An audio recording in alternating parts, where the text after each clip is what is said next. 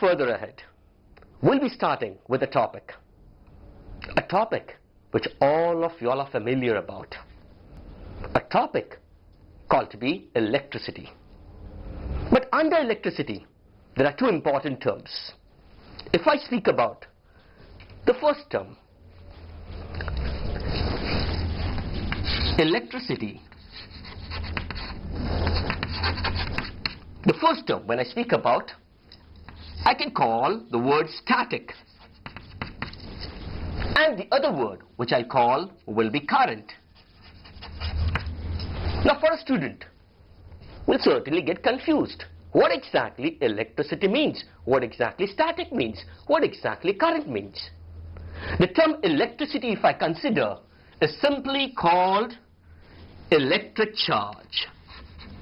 It's simply called electric charge.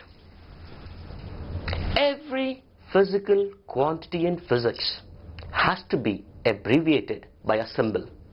Electric charge is symbolized by a variable capital Q. Its unit we call an SI, so-called as a System Internationally Accepted Unit. And this SI unit we consider is called Coulomb. C-O-U-L-O-M-B. Abbreviated as capital C. Named after a physicist, Charles Augustin Coulomb. So electric charge, capital Q, SI unit Coulomb. What am I speaking about? This electric charge. This electric charge, yes, can be considered to be at rest. Or this electric charge can be considered to be in motion. If I speak about the word static, that means we are dealing with studies related to electric charge at rest. But when I'm speaking about current electricity, what are we studying? We're studying about electric charge in motion. So the word static stands for stationary, but the word current stands for motion. Hence, if I want to speak about what do you mean by the term current electricity, then for a student to understand the term current electricity, what do you say? As I told you, electricity is electric charge. Capital Q its symbol, SI unit Coulomb. The word current stands for motion of electric charge.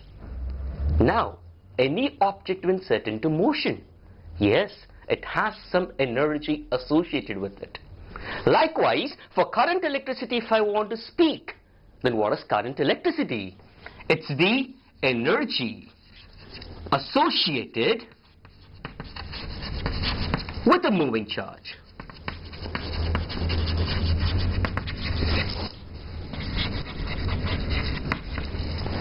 So one can ask you, what exactly you mean by current electricity? What do you mean by current electricity? Energy associated with a moving charge. Now when you look at the statement, energy associated, for a student, we'll try to understand what exactly you mean by electric charge. Moving electric charge. Yes, we all are familiar about two basic electric charge, protons and electrons. Where do you find that protons to be? Protons are embedded into the nucleus, having a charge positive. Thereby, nucleus has a positive charge. What about electrons? Electrons certainly revolve around the nucleus, performing uniform circular motion, and they have a negative charge. So, if I speak about electric charge, then charges are of two kinds we consider. We simply call a proton and an electron. If I want to represent proton symbolically, how exactly we represent in form of a symbol? Proton, 1 plus 1. Electron, E0 minus 1. The superscript speaks about, we consider, its mass is considered to be negligible for electron and as a unit mass. But what about proton we consider? It's positively charged, and electron we consider negatively charged. So proton positively charged, electron negatively charged. Now when I speak about energy associated with a moving charge. Then a student should know, yes, we are speaking about motion of any of those charges, whether it's proton or whether it's electron. The term current electricity was invented long, very long before. It was initially tried to put forward by Ampere and Volta while dissecting a frog. During those days, electrons were not at all discovered. Thereby, they considered to be a proton, that's a flow of which charge? A positive charge. Since electrons were no more considered during those days, they consider flow of positive charge to be a flow of electric current. Now when I speak about flow of charge, flow of protons. But what happens when this protons is flowing? Yes, it has some energy associated with it. Energy always flows from where to where? As a student knows it, energy always flows from where to where? From a region of high potential to a region of what? Region of low potential. So when one wants to speak about flow of energy, yes, energy always flows from where to where? From a region of high potential to a region of low potential.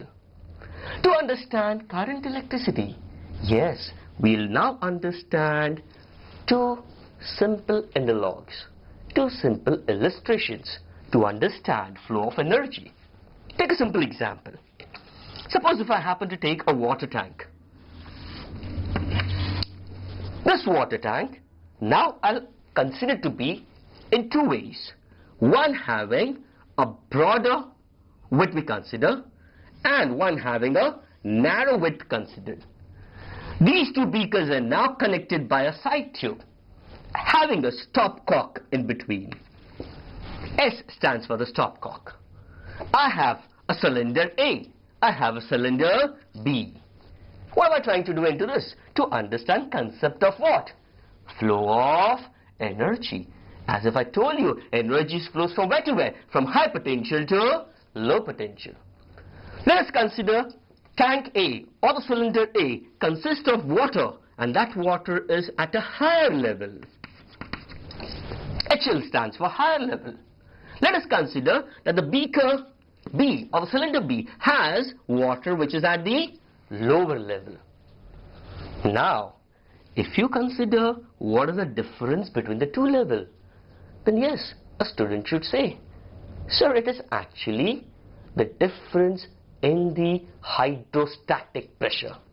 I'm using the word hydrostatic. Yes, it's a term related to water.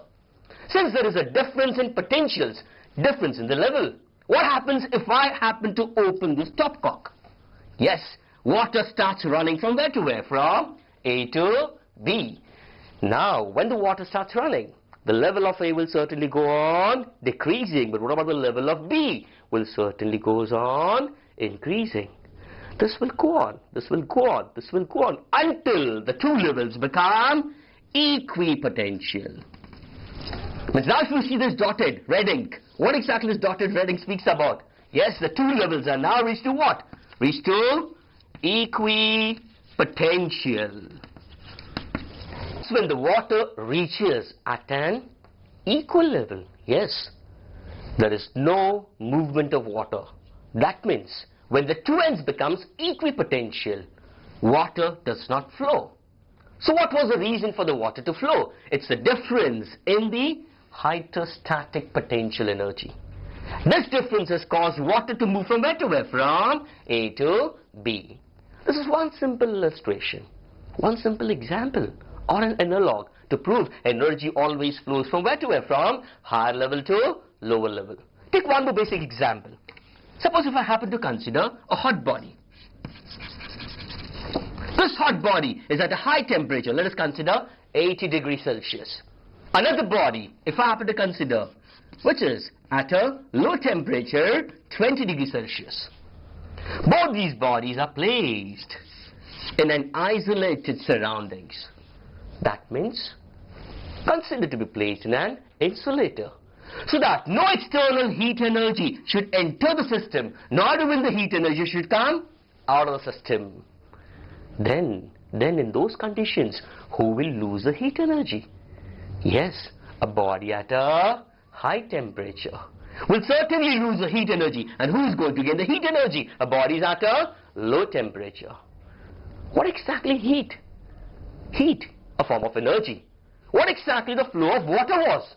A flow of energy. If I say heat is a form of energy, energy always flows from where to where? Yes, we have learned it from high potential to low potential. Over here, from a higher level to a lower level. What do I call over here then? From a high temperature to a low temperature. Once when the two bodies reaches to a common temperature, T degrees Celsius, what's going to happen in that case? The two bodies will attain thermal equilibrium. Will there be flow of heat energy? No. Will there be flow of water over here? No. Why? Because the two levels have become equipotential. Likewise, we say a charge has to move, and if a charge has to move, certainly there will be some energy associated. But if I want this charge to move, there should be a difference in potential. Over here, for flow of water we call hydrostatic potential difference. For flow of heat energy we call the thermal potential difference. In case of electricity, what we call electric potential difference. So now if I want to understand motion of charge, yes, motion of charge, there is some energy associated. For this energy to move, there should be some difference in electric potential difference. Who provides me this electric potential difference? Can you tell me who provides this electric potential difference? Over here you can say, yes sir, difference in water level. Over here it's a difference in temperature. Likewise, who provides me electric potential difference? In simple terms, what is the source for electric potential difference? Source. A cell, a battery. A cell or a battery. Yes, a cell or a battery will certainly have what? An electric potential difference. Try to take a simple, ordinary cell from the market. A Novino or an Eveready, whatever cells you consider. When you happen to take that cell, carefully look onto it. They will certainly write down onto it 1.5 volt. Now, if I look at a cell, yes, a cell has one end which is considered to be positive, the other end we consider to be negative. What exactly the positive end I'll consider to be? As the higher level. What about the negative end I'll consider as the lower level? That means high potential and low potential. Likewise, you have a difference in water level, difference in temperature. Yes, this difference we call difference in electric potential difference. This electric potential difference is of how much? 1.5 volt. This difference will certainly cause what to flow? An electric charge to flow. And when this electric charge is flowing, it will have some energy associated. What kind of energy? What kind of energy will be associated for a charge in motion? Electric charge in motion has some energy. Certainly, it will be called as kinetic energy. This kinetic energy so associated with a moving charge, simply we call current electricity. So if I want to speak about what exactly is electricity? Yes, electric charge. SI unit, coulomb. Electric charge classified into two, static and current we consider. Static, rest. Current and motion. We are trying to understand current electricity. What did I speak about? Current electricity, energy associated with a moving charge. What kind of charges? You all are aware about it. Protons and electrons. Initially, which charge we considered? Protons. Because electrons were not at all discovered during those days. It was protons which was playing a role. That's what the physicists used to think. These protons were considered to be as the charge which was certainly in motion. And when this charge is set into motion, it will have some energy associated.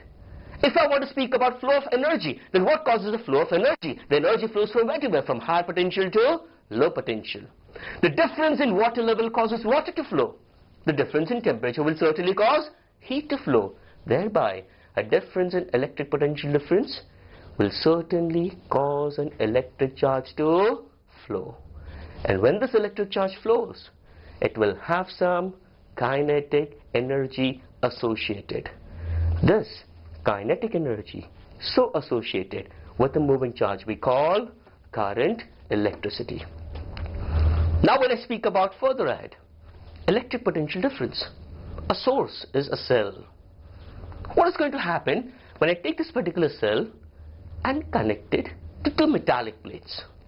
What's going to happen in that case? One end will be positively charged, the other end we consider to be negatively charged. Yes, there is a difference in potential difference we consider. And that potential difference will certainly cause charge to flow. So today, we have certainly spoken about flow of energy. And the cost for flow of energy for current we consider is what? A cell or a battery. Certainly, this is just a gesture we consider. But henceforth, certainly, whenever we are going to interact, the interaction will be in such a way that yes, the student should get the concepts properly. So, eagerly waiting to meet you all, to work out with you all, and to have a better knowledge regarding the topic.